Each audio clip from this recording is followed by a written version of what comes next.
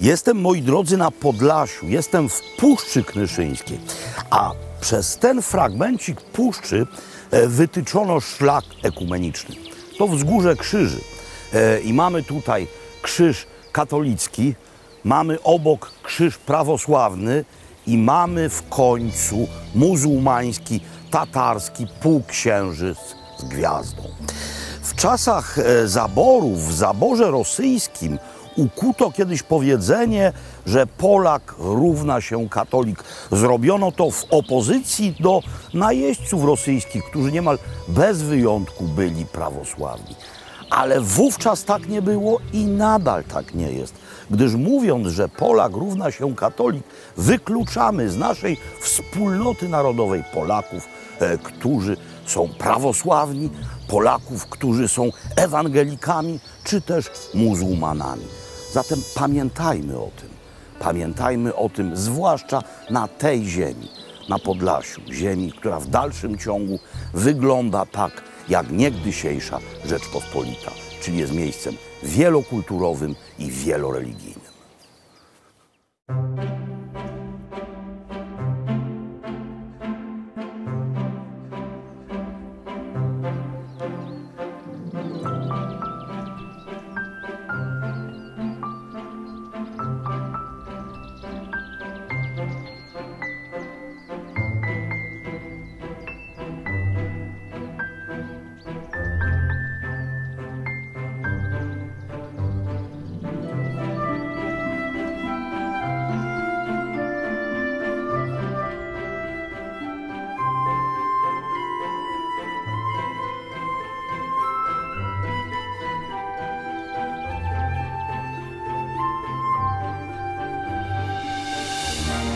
Fenomen tej krainy to może również, albo nawet lepiej, przede wszystkim przyroda.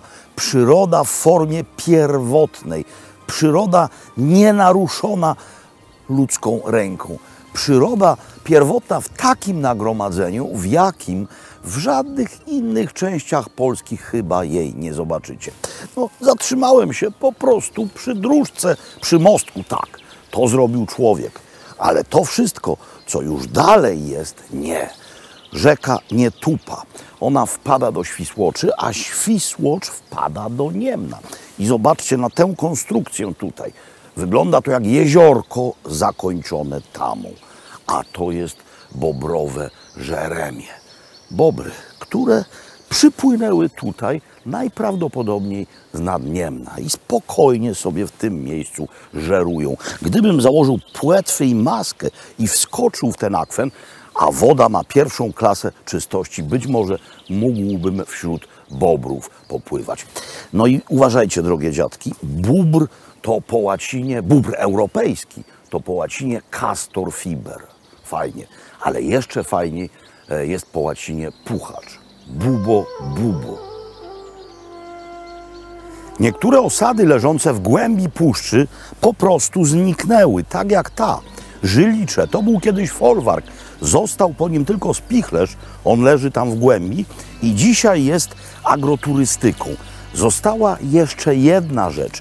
Przydrożny krzyż, który kiedyś pełnił rolę kapliczki.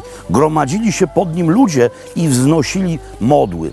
Krzyż z jakże charakterystycznym znakiem historii. Otóż w maju roku 1944 głowę Chrystusa przestrzelił czerwonoarmista.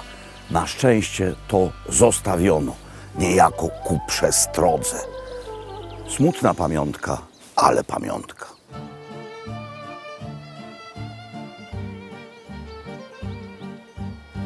Następna wioska stoi jak stała. To osada o jakże wdzięcznej nazwie Ciumicze.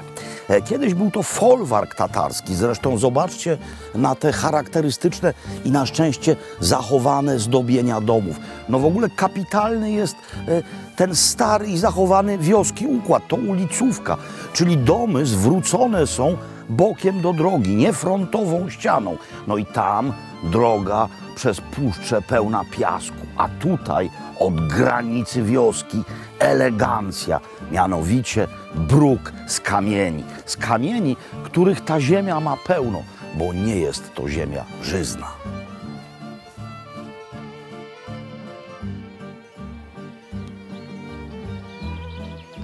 Spójrzcie na ten pejzaż i chwileczkę pomyślcie tym samym tropem, którym ja teraz idę.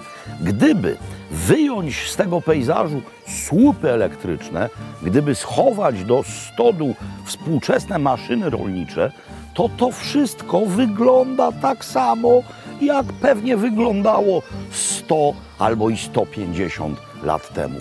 No i to wygląda tak samo, bo to już nie jest pomnik, to jest tutejsza codzienność. Dwa krzyże obok siebie, prawosławny i katolicki. Oba zadbane. Przede mną wieś Kundzicze. W Kundziczach mieści się agroturystyka o jakże wdzięcznej i prawdziwej przede wszystkim nazwie w chlewie. Dlaczego w chlewie?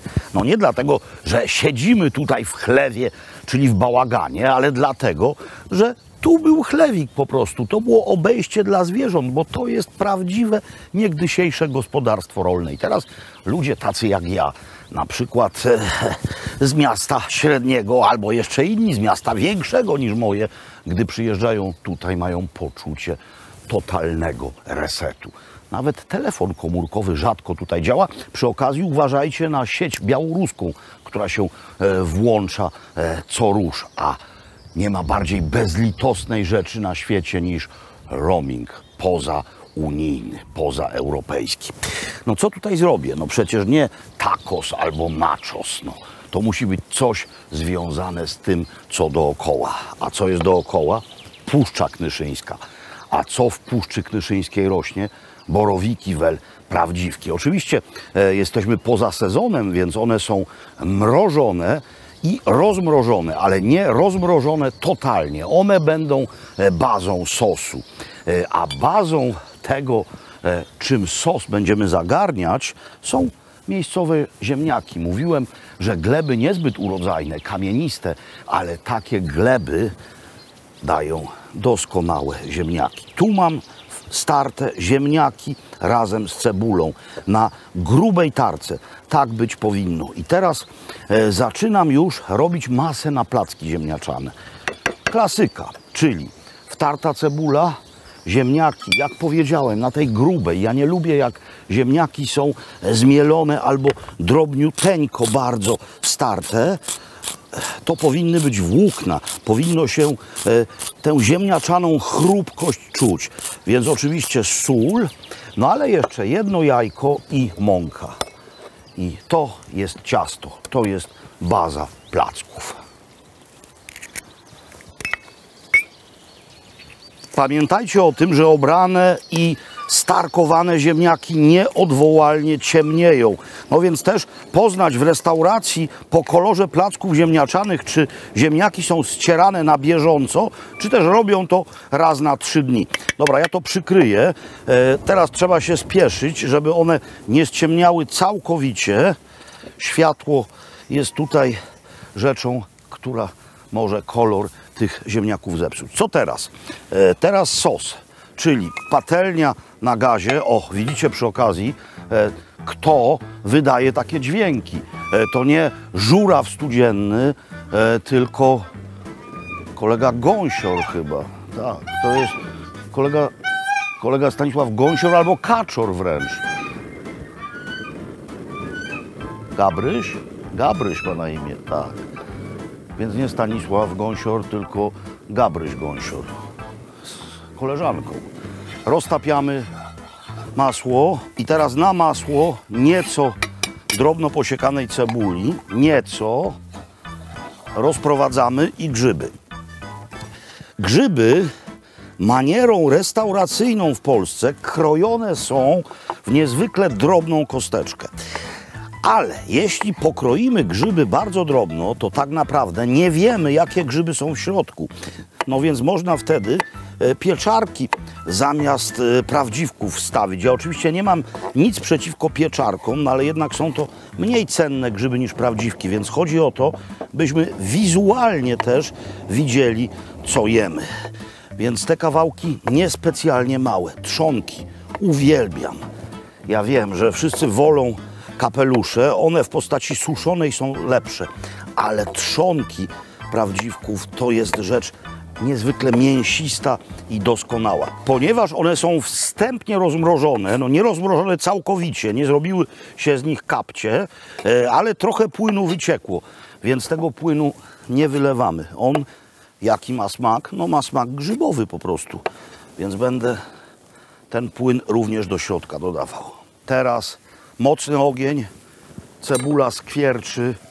No bardzo prosta rzecz, no przecież wiecie, jak zrobić sos grzybowy sami. Jak nie wiecie, to zobaczcie i posłuchajcie.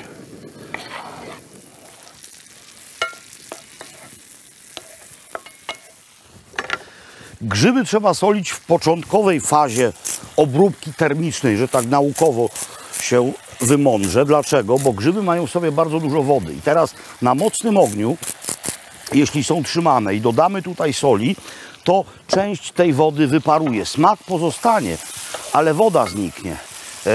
Zwłaszcza, że będzie tutaj kolejna porcja wody, no bo musimy proces duszenia uruchomić, więc to wszystko, co spod grzybów wypłynęło, wlewamy i trzymamy to cały czas na mocnym ogniu. Można to jeszcze potraktować nieco świeżo zmielonym czarnym pieprzem.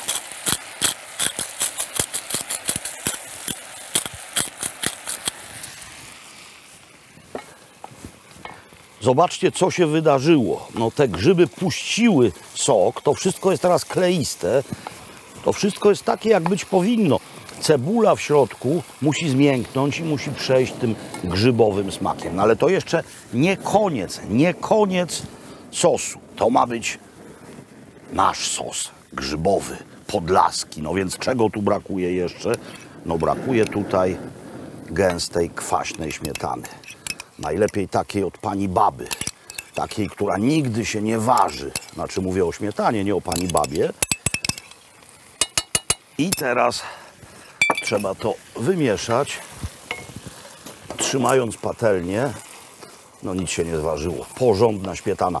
No i jakiś ewentualny kontrapunkcik wprowadzić, kolorystyczny, zielony. No nie chodzi o to, żeby tu posiekać kilka banknotów dolarowych. One są zielone, ale nie są jadalne. No nie są jadalne tak jak na przykład szczypiorek z ogródka. Więc teraz trochę szczypioru. Gdzie to posiekać? Tu jest w miarę równo. Trochę szczypioru i sos będzie gotów. Jak będzie gotów, zdejmę go z ognia, gdyż potrzebuję miejsca do usmażenia placków. Większy gracz musi wkroczyć do akcji. Większy w sensie rozmiarów patelni. No zobaczcie, nie chcielibyście tym dostać w łeb, no ale to nie do bicia służy, to służy do smażenia. Jest wielka, gdyż będziemy mieli trochę placków ziemniaczanych. Olej łapie temperaturę i za chwilę smażymy. Olej powinien już być nagrzany, trzeba to sprawdzić. No zobaczcie, nie ściemniało. Jak to sprawdzić? No tak to sprawdzić. Skwierczy, skwierczy. No to jedziemy z plackiem. Zostawiamy nadmiar płynu na dole i układamy na patelni placek o dowolnym kształcie. Pani Jola Kundzicz, czyli nasza gospodyni. Kundzicz jak na kundzicze przystało. To jest wasze gniazdo rodzinne. Tak, to jest nasze gniazdo rodzinne. Tu mieszkamy, tu się urodziliśmy i tu chcemy umrzeć. A agroturystyka od kiedy? Agroturystyka 2000 roku. Aha. I oczywiście nie mówię teraz o momentach pandemicznych. W normalnych czasach raczej klientów nie brakowało. Nie brakuje, tak. No bo to jest obłędne miejsce. Nie brakuje. Domowe wyroby, to wszystko wasze. Co to jest? Sało, kiełbasy, golonka. Tak, wszystko swoje. I to podajecie gościom normalnie, tak? Dokładnie. A czy mogę ja coś podać pani? Coś, co zrobiłem tu? Ja to bym chciała placki. No dobra, już daję placka. Z sosem czy bez sosu? Z sosem oczywiście. Mogą być dwa? Mogą być dwa. Proszę mi powiedzieć, czy tu się robi placki identycznie? No chyba tak, Tak, nie? bardzo, bardzo podobnie. Każdy ma tam coś tam ze swego rzuci, jakąś inną przyprawę czy coś, ale to samo. Ja nie lubię w plackach, jak one są... Przyprawione. no właśnie, ja lubię tylko sól ewentualnie pieprz, cebula i nic więcej. Czy w tym regionie je się też placki tak jak na przykład na Śląsku z cukrem, czy nie? Tak, tu się też je ze śmietaną. Aha. I cukier też podają kto jak lubi. Nie? No tak, ale z cukrem to mogłoby być moim zdaniem bez cebuli. Cebula, chociaż pije się taki, zasypuje się cebulę cukrem i to się pije dla zdrowotności podobno. No dobra, sprawdźmy tego placka.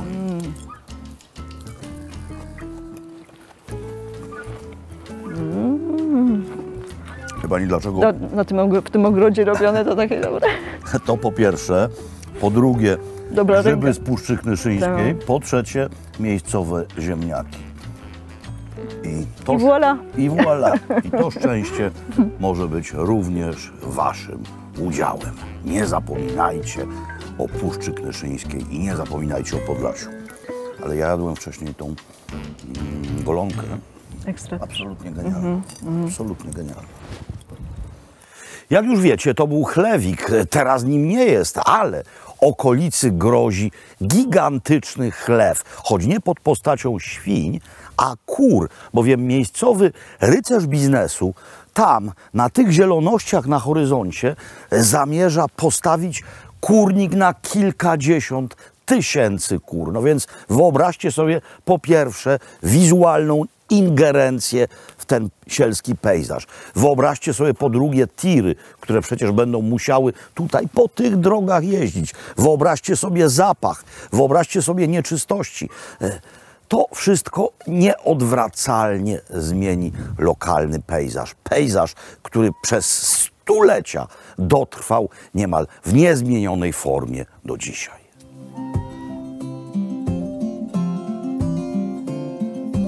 To jest jedyny region w Polsce, w którym występuje znak drogowy ostrzegający przed żubrami. No i wierzcie mi, ten znak to nie jest dowcip.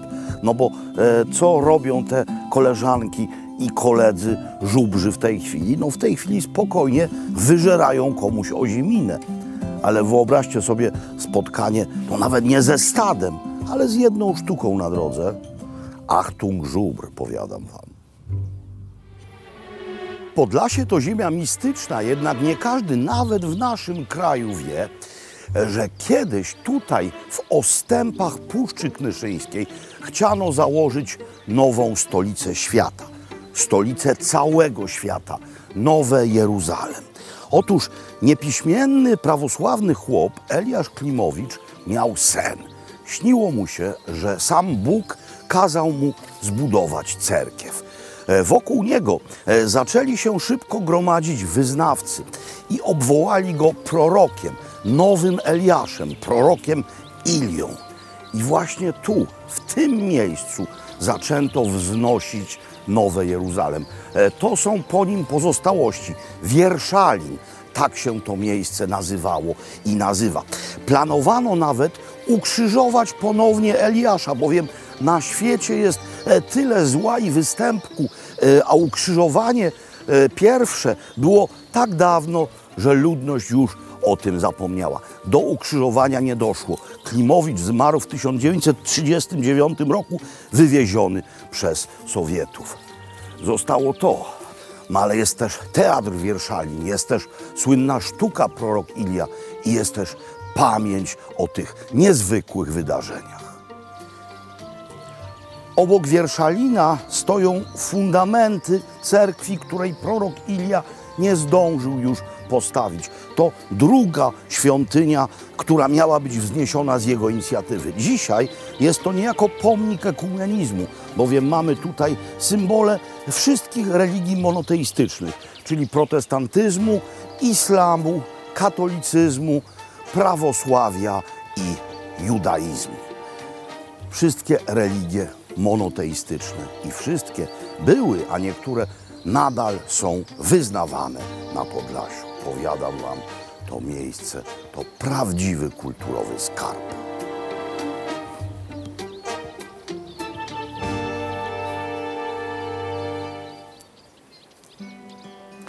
Rozpoznając teren bojem, odkryłem, że Podlasie jest największym w Polsce producentem rokietnika albo też oblepichy. To są właśnie te magiczne kuleczki. Owoc nie tylko niezwykle smaczny, choć bardzo kwaśny, ale przede wszystkim jedna z najzdrowszych, naturalnych rzeczy znanych ludzkości. A to jest największy w Polsce producent rokitnika, pan Stanisław Trzonkowski, uszanowanie. Panie Stanisławie, dlaczego rokitnik jest tak genialny? No, rokitnik jest genialny dlatego, że jest to roślina, pomimo tego, że znana od średniowiecza, jest stosowana szeroko w lecznictwie, przeżywa w tej chwili jakby renesans. Była to roślina zapomniana przez wiele lat w Polsce, zresztą prawie że nieznana. No nieznana. Na wschodzie, w Armenii wiele razy piłem oblepichę, w Rosji, ale w Polsce nikt o tym szerzej nie mówi. Na dworach carskich, na stołach na dworach carskich oblepicha była żelaznym składnikiem jadłospisu. Także... Ale nie tylko ze względu na smak, który jest bardzo charakterystyczny, taki cytrusowy, ale przede wszystkim ze względu na właściwości zdrowotne, prawda? Tak, tak. Właściwości zdrowotne są wręcz niesamowite. Do dzisiaj jeszcze do końca może niepoznane. Prowadzonych jest szereg badań w różnych częściach świata i odkrywa się co rusz to nowe właściwości. W każdym bądź razie jest to owoc, który posiada w sobie około 200 różnego rodzaju związków naturalnych i no prawie wszystkie witaminy, wszelkiego rodzaju kwasy nienasycone. One zawierają od 5 do prawie 13% oleju. To jest niezwykle wartościowa rzecz w tym owocu. Słuchajcie, są na świecie różne zdrowe rzeczy, ale bardzo często zdrowe rzeczy są po prostu paskudne, a rokitnik jest tak uroczo kwaśny, jest tak wspaniale niejako cytrusowy, jest absolutnie doskonały. Można go jeść w wielu postaciach, widziałem w Niemczech, ale podobno i tutaj w Sokółce też podają lody z rokitnikiem. Widziałem oranżadę z rokitnikiem, widziałem nalewki z rokitnikiem, drzemy, konfitury, olej. Słuchajcie, oblepicha to jest rzecz nie tylko arcyzdrowa, ale również arcypyszna. Moi drodzy, mała wioska Słuczanka i mam tutaj umówione spotkanie z kim? No z kołem gospodyń wiejskich. Dzień dobry. Dzień dobry. Uszanowanie. Dzień dobry. Witaję was! To ja maseczkę zakładam, nie? Kto będzie pił? A, no właśnie. Ale z tego większego czy z mniejszego? Tego. A to sało domowe? Sało domowe. Dobra, Sało domowe. dziękuję bardzo. I sufit. Daj Boże zdrowie. Daj Boże. Brawo! Elegancko. Berek jak się patrzy. Cudo. Witamy w Słuczance. Zapraszamy. Dziękuję bardzo. I raz chodź. Chodźcie, chodźcie. Dziadeka. Dziękuję. Chodźmy. Gdzie jesteśmy już wiecie, ale nie wiecie, że dowodzi tutaj Anka. Anko droga, opowiedz o kole, opowiedz o wsi, no w ogóle mów co chcesz. Tak, nasza Słuczanka to tak powiem, taka bardzo fajna wioska, bo każdy mówi, że Słuczanka wam nie koleżanka. Koło gospodyń wiejskich założone było 6 lat temu. Kobiety w mojej wsi to nie tylko z mojej wsi, bo są z okolicznych wsi jeszcze, w naszym kole dziewczyny. No, zbieramy się po to, aby gotować. Tak. Lubimy każda gotować i tak jak dzisiaj właśnie. Też Czekaj, tak zaraz samo. się sprawdzimy, czy każda. Każda? Każda. Nie macie z palców u nóg? Nie ma. Nie ma.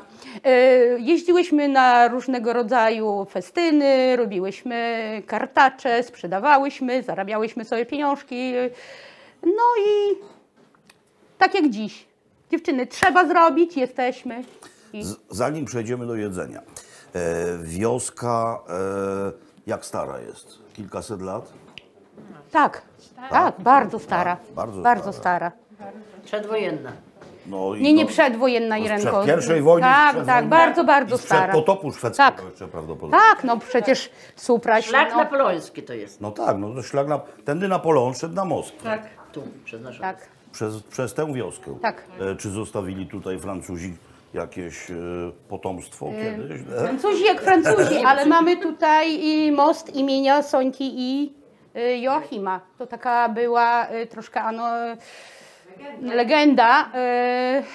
Zakochał się niemiecki oficer w Białorusince. No, I to była bardzo nieszczęśliwa miłość.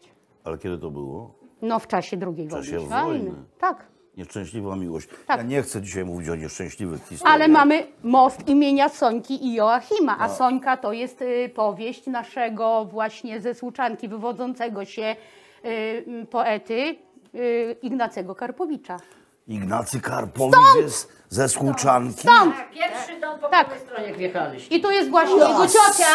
Gdzie? Gdzie jest ciocia? I ja ciocia. Jasny I tam ciocia, gwint. tak. Ignacy Karpowicz jest Tak, stąd? stąd. Nasz ziemniak. No to niebywałe, no przecież... Leon Tarasewicz przecież. Dziadki też Naprawdę? Stąd. Leona dziadki. Jezu! Leona stąd dziadki. Słuchajcie, to ja wiem, kto to jest, nie wiadomo od ilu lat, Ignacy Karpowicz, wiem, kto jest Leon Tarasewicz i dopiero teraz do I tu jest Słuczanki Słuczanka, przyjechałem. dlatego to jest Słuczanka. Słuchajcie, to nie Wierszalin jest centrum świata, Tak. tylko Słuczanka. Słuczanka. Tylko Słuczanka to jest centrum świata. Dobra, słuchajcie, parę słów o jedzeniu. Proszę, pasztet, Nie, co? babka ziemniaczana. Hurra, babka ziemniaczana. Uwielbiam. Słuchajcie, babka do kompletu, bo babek tu jest znacznie więcej. Ale babki. No i nawet nie wiem, czy akurat ta wygląda najsmaczniej, bo wiele babek tutaj jest. A co to? Jak to się nazywa? To jest kiełbasa. Kiełbasa. No, daj mi trochę. Kiełbasa. Ale domowa kiełbasa, Domowa rozumiem. kiełbasa ze swojskiego świniaczka.